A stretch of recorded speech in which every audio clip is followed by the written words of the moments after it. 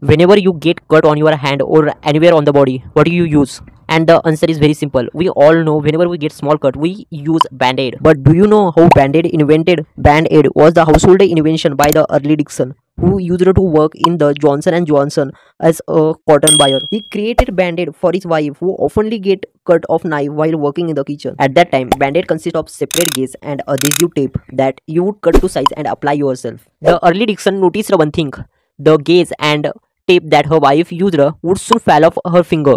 So he decided to invent something that would stay in place and protect the wound better. Earl Dixon took a piece of gauze and put it on the center of the tape. After that, he applied crinoline on the tape to make it sterile. That ready-to-go market product helped our wife to heal her wound. When Earl Boss saw that invention at that time, he decided to create Band-Aid for the public. And after that, he make Earl Dixon as the vice president of the company. The sales of Band-Aid was too low until they decided to